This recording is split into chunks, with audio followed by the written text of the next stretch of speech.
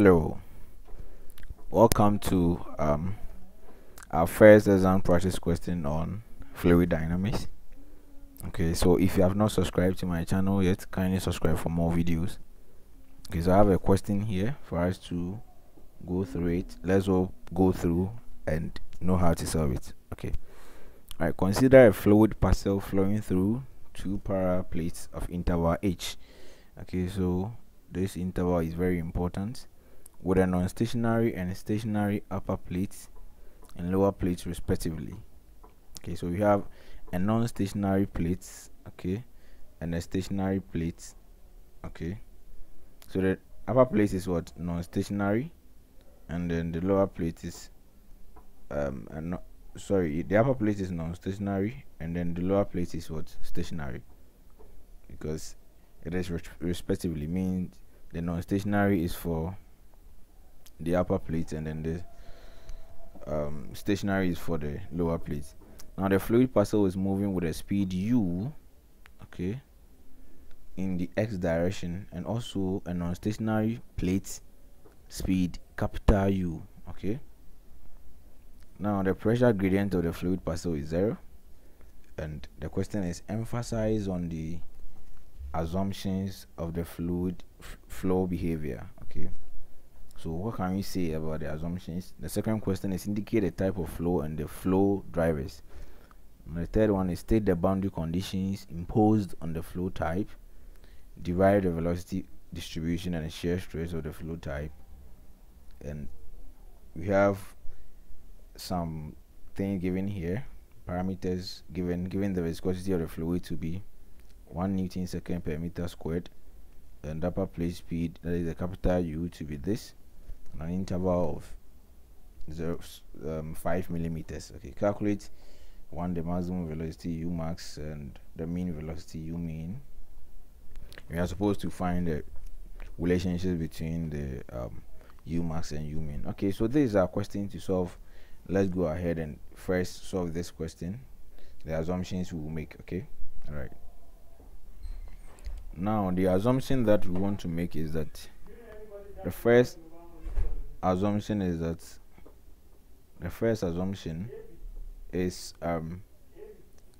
the flow is just a one-dimensional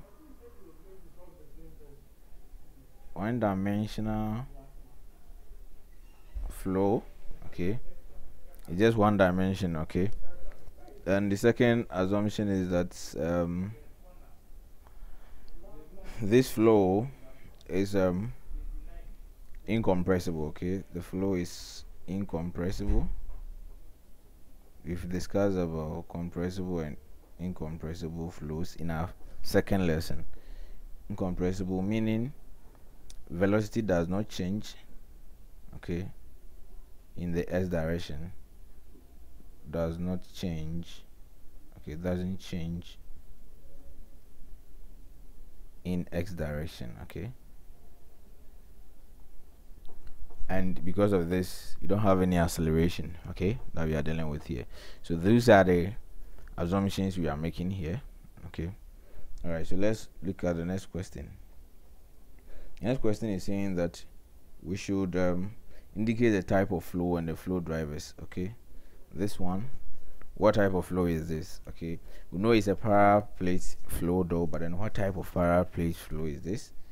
Okay, so the question 2, this is what? A Couette flow. Now I'm coming to explain why we are saying this is a Couette flow.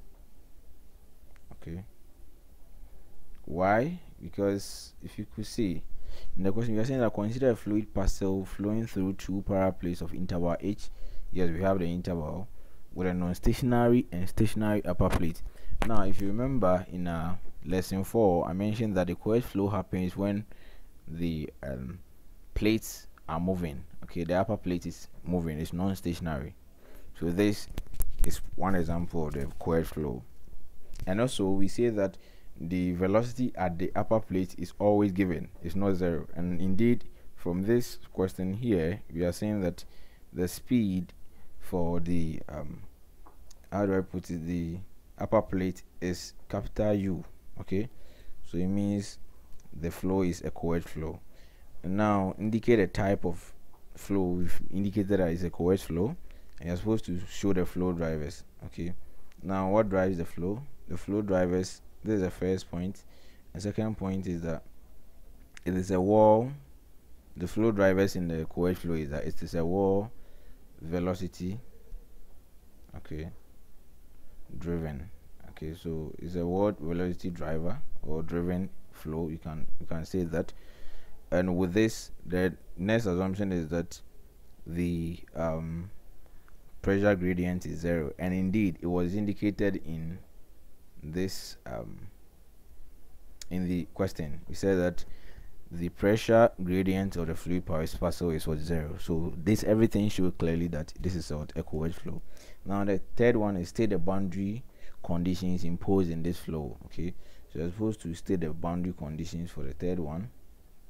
All right, so the boundary condition is that the first boundary is that the u at u max, at y max, okay, and y max is given, I will state it, okay, it's actually equal to a certain velocity, and now they gave us that velocity is capital U. Let me write it like this.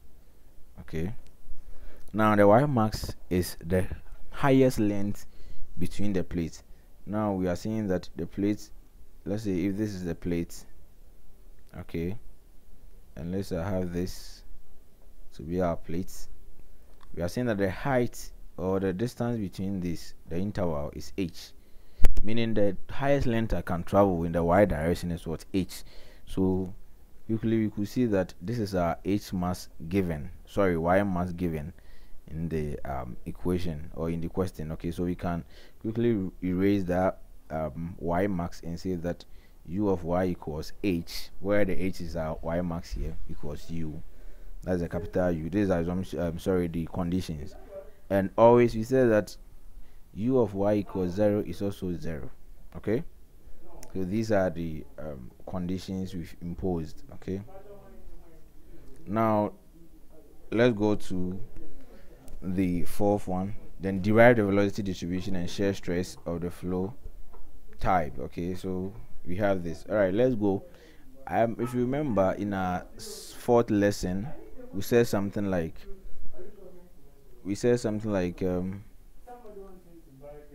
d tau dy is always equal to dp dx. Okay, and now for this type of flow, dp dx is actually equal to 0, and with this we said tau is also equal to mu du dy, and so if I substitute tau in place, I'll get d dy of tau, which is mu du dy, and this is equal to 0. Okay, so I have mu d squared u dy squared, okay, should be equal to 0. Then I have d squared u, let me erase it and write it to d squared u dy squared is equal to 0. Now we went through how to derive this, so this is not a big deal for us. I'll write it straight away because I have the derivation process in the lesson 4. Okay, so you can go straight ahead and then check up on how to derive this. Okay, all right, so u of y is always equal to v, this is what we had, v over h, okay, or y max. Let me write it general, y max times y. Okay, this is what we had. But then now in this particular question, our v is giving us, this v is the velocity at the upper plate, so it's giving us a capital U, and our y max is also giving us what, a certain h. So we can quickly put them in and write our u properly in terms of the dimensions and then the particulars given in this question. Okay, so I have capital U, let me pick it well, capital U over h times y. So this is, if you pass through the correct process, this is what you get. And now the tau, which is our shear stress, is equal to mu times the differential of from this. Okay, so from this equation, okay, Let me pick the white pen. From this equation, tau is equal to mu times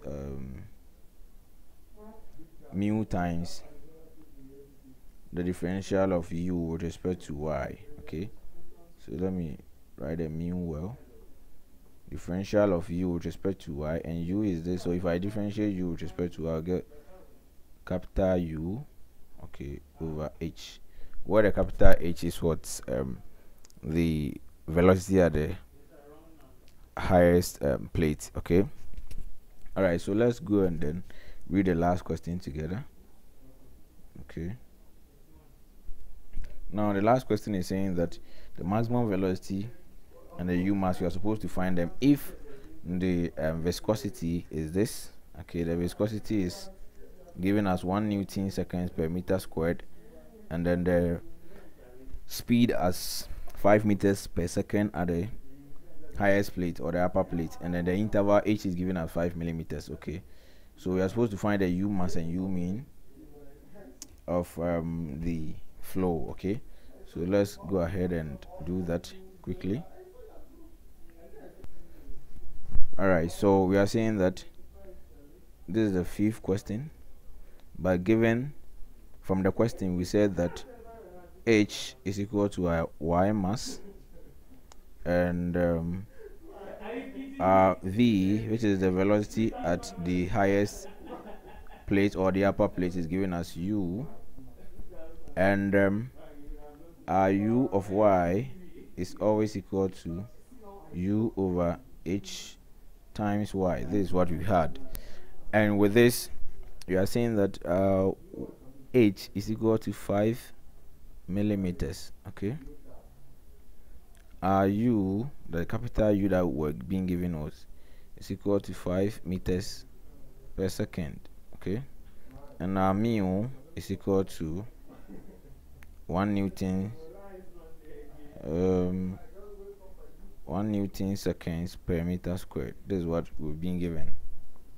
Now our task is to find u max and u mean. Okay, what is our u max? U max for a Couette flow is equal to the u over 2. This u over 2 means yes, it's u over 2.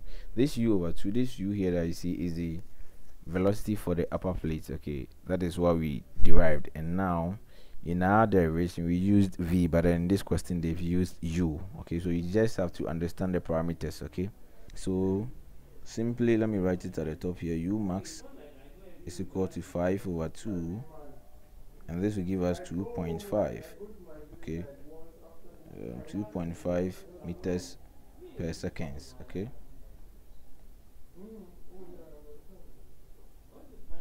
all right, so that is it for u max, and u mean for a Couette flow is also u over 2 as well. That is what we had for our discussion, and that one is also equal to 5 over 2, and this will give us 2.5 meters per second.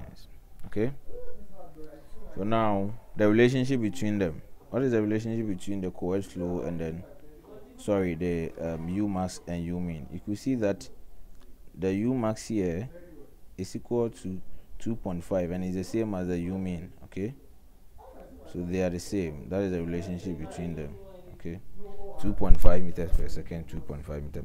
So this is the solution to the question there. Thank you, and don't forget to subscribe to my channel if you have not subscribed. See you.